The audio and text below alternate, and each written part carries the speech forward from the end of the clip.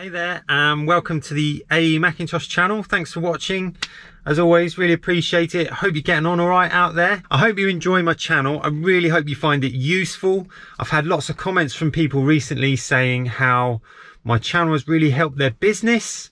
It's great to think that sharing my experience in this way is helping other people out there to make a success of their businesses. So, and don't forget, as always, you know this by now, that I categorize everything in the playlists, so don't forget to check out the playlists.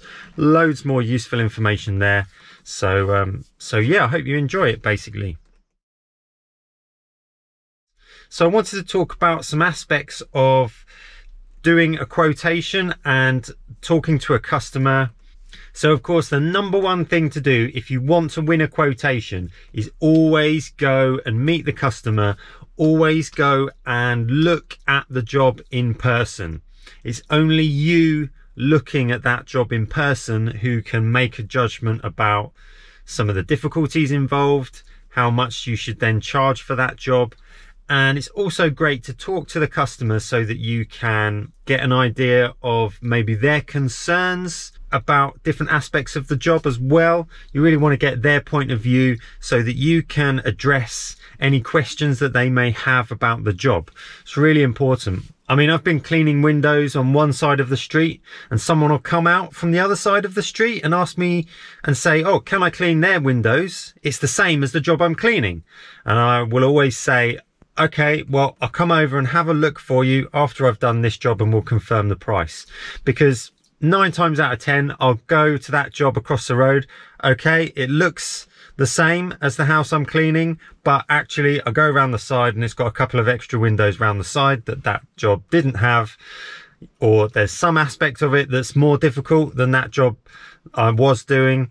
So I never like to say a price there and then without actually going physically looking at the job, just checking it out for myself.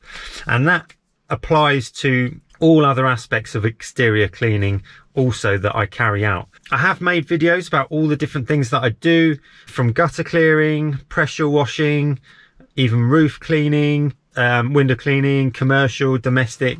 And the idea of those videos is really to give you a method on how to quote so that you can set a standard of the way that you approach a job and the way that you quote these different jobs, because every job might be slightly different. You know, every pressure washing job is slightly different, and you need to have a way to create a standard really for how you approach a quotation. It's not to say that there isn't some flexibility within that, but it's good to set a method in the first place. So if it's gutter clearing, you might be pricing per meter of guttering that you're clearing out. If it's pressure washing, you might be measuring the area and charging per square meter that you're cleaning. Or if it's window cleaning, you might be counting up the windows and charging per window in that way. I found a really good little picture recently of a diagram of different size windows and the costing of each window according to its size. So I put that up on the screen. That was really a really handy little thing as well. But you can also adjust your prices depending on the size of what you're cleaning. So if it's a very large job, you might charge slightly less per meter of guttering, per square meter of paving that you're cleaning, slightly less per window. But if it's a smaller job, you might increase that cost per length of guttering. You might increase that cost per square meter of paving that you're cleaning. You might increase the cost per window. So what really helps me is when I go to quote a job, the more experience you have, that really helps the next quote and the next quote. So you might look at a job and you think there's aspects of this job that make it difficult, and you know this from experience, so you might decide to increase the cost slightly for certain reasons. Or if you're going to look at a job, you might think of other jobs that you do that are similar to that job, or other jobs that you've done in the past that are similar to that job. And you might think, well, I priced one like this before. There were certain aspects of it that were really difficult and I felt it was underpriced. So this one, I'll make sure I quote it at a good price. That kind of thing can really help you. So I'm not just going by those quotation methods, but I'm also thinking of other jobs that I've done that are similar. That's helping me make sure I get a good and fair price for the work for the job that I'm quoting for. But at the end of the day, it is still up to you what you charge. It's going to be different for everyone. It might be different depending on the area that you live in.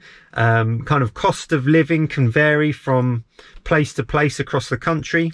So it's up to you to set those boundaries for your business in the area that you live in. Basically, whether you are trying to be a premium service, whether you are trying to be more of a budget service, it depends on you and how you want to approach things.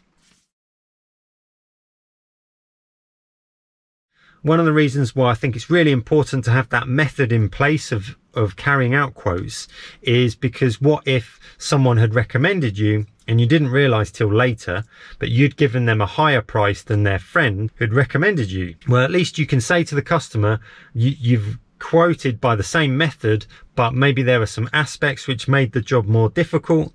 Maybe it was more dirty or whatever it might be. And that's why it's slightly more expensive than their friends. So at least you can show that you're dealing with each customer in a professional way, and that you've got that method in place, that you're doing it in a fair way. And then you can explain that to them and they can see that that's the case. But you always get people that kind of try it on a little bit, try and push you and like to try and bargain with you.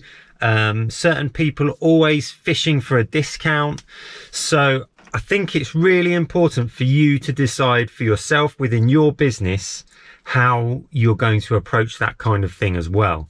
I personally don't like to allow a customer to dictate to me the price on any particular job. It's your business. You've got to decide what you're worth for the quality of job that you are providing. I mean, I like to think that I'm offering a good quality service at a reasonable price. I mean, I'm not the cheapest. I don't like to think that I'm probably not the most expensive, but I think I'm trying to do a high quality job, and I think I'm charging a reasonable price for it. For example, I had a customer recently ask me to quote for window cleaning. He called me from across the road and said his window cleaner hadn't turned up for a long time. Would I be able to give him a quote? So I went round the house, looked at the house. It was quite a good size, counted up the windows, and it had a conservatory as well. I quoted him £25, which I thought was quite reasonable. And it was similar to the jobs I was doing across the road, similar cost. I'd done them for a long time and they were happy with the price as well and the job I was doing. But this chap said it was far too expensive. He said his previous window cleaner was charging £15.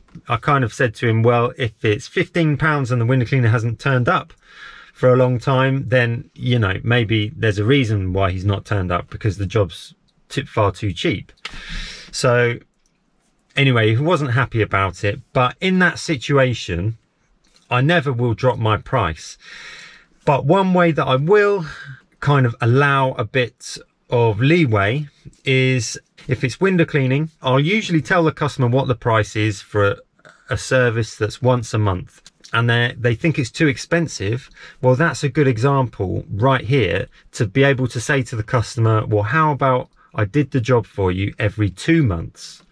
Now, every 2 months at £15, they're effectively paying £30 for their window cleaning. So if I do it every 2 months at £25, well, they're effectively saving £5. They're getting a better service and they're saving money. So that's a really good way that I try and allow a bit of leeway with the customer, and that can sometimes win over the job. It didn't work in that case, but so what I would do, I won't drop my price. I'll say to the customer, okay, fair enough. Well, if you want to think about it, I'll write it down for you. Here's my details. Here's the quote. If you need me, just let me know. Now, I know it's different for different businesses, and if you really need the work, you might really want the job. But in my experience, I would strongly suggest that you try not to drop your price. If a customer's being difficult about it when you first go and see them, when you first go and discuss the quote, they're always going to be difficult. They are always going to want to push you for a cheaper price. You know, you might think, well, I'll offer them a cheaper price and get my foot in the door, but you are always going to have that issue with that customer.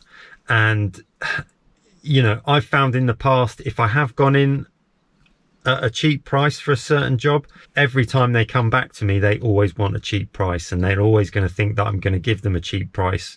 So that's why I say set your standards, stick to those standards, and in the long run, that's going to be far more beneficial for your business. And you know, if a customer will accept you maybe on a 2-month basis rather than every month, they will soon come to realize that you are trying to do a very good job. And if they start asking you for other services that you offer as well, they always know that you're going to do a good job for a decent price. So really worth sticking to those standards. The only other way I'll actually offer an incentive on the price is if the customer is asking for multiple jobs to be done. So for example, if they've asked to clear out the gutters, wash down the fascias, pressure wash the driveway and clean the windows, I'll price up each of those things individually, and then I'll offer a discount if they have all of those jobs done, up to 10%. So not a massive discount, but just a little incentive for the customer to actually go ahead with all of those jobs. And it works out well for me because I'll be in the same place probably for most of the day, if not the whole day. And it saves me on fuel, traveling time, things like that. So it actually works out quite well. So that's a good way to offer a bit of a discount to the customer. And that kind of thing seems to happen quite a lot in springtime as well, and people having a lot of jobs done. The other thing that I think is really important is to set minimum pricing as well.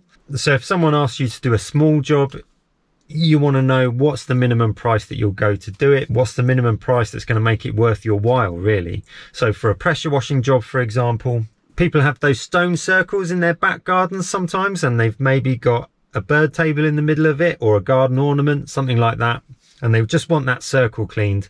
Well, I will set a minimum charge for pressure washing of £95 because, well, firstly, I'm confident of what I can achieve and I can get it looking as good as new. But also, you know, to do that job, however small it is, I've got to load up the van with the pressure washing equipment. I've got to travel to the job. I've got to unload the van, set up the equipment. There's a little bit of fuel cost there, maybe some chemicals. So there's a few expenses.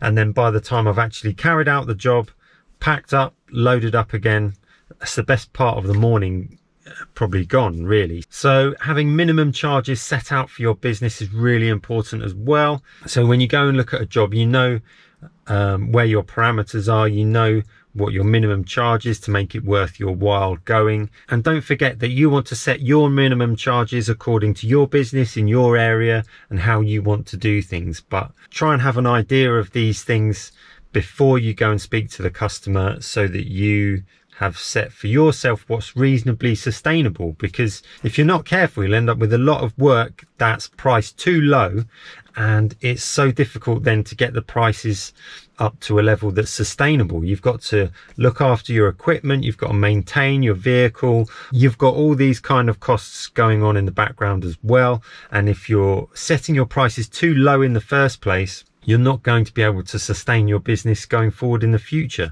So it's really important to get those things right. The third thing to keep in mind when you're doing quotes is also how long the job will take, especially for bigger jobs that might be more difficult to quote. Just keep in mind how much you like to make, maybe within a day or half a day, and then you can think about how long that job will take you, and maybe the price that you've got in mind, you can see if that matches up to how much you'd like to earn in a day. So that can be a good way to gauge your quote and whether you think you're along the right lines of a quote, especially difficult jobs. So if you can keep those three things in mind, you've got your method of how you're going to quote that particular type of job. If you're thinking of other similar jobs that you've done along the same lines as that, and you're thinking about how long the job will take, those three things really I always keep in mind for every quote, and that helps me gauge a good and fair price, and it helps me keep all my prices kind of in line with each other as well. So I hope there's some good suggestions there for you. There's some things that have always helped me in the past with some of my quotations, and definitely I would say that the more experience you gain, you take that forward from each job to the next job. Each job helps grow your reputation. Each job helps grow your experience, and you obviously take any difficulties you've had from a previous job, you take into the next job. And all of that helps you price jobs as well, helps you deal with the customer. I think what's always important for me is to deal with the customer in a professional way. There's a saying, isn't there, that says something is only worth what someone's willing to pay for it. So I always think it's really important to come across in a friendly and professional way. Some of those things that I've talked about before, having a professional business image, being polite with the customer, being well presented, having a logo and professional kind of documentation, all of that can help put forward a professional image, and that all goes towards helping with the quote as well. So there's a few things to bear in mind. I hope you find that useful. Yeah, I hope you find my channel useful. Don't forget to check out the playlists. There's loads more there. I wish you all the best with your business. Hope things go well, and maybe I'll catch up with you again very soon. Thanks for watching.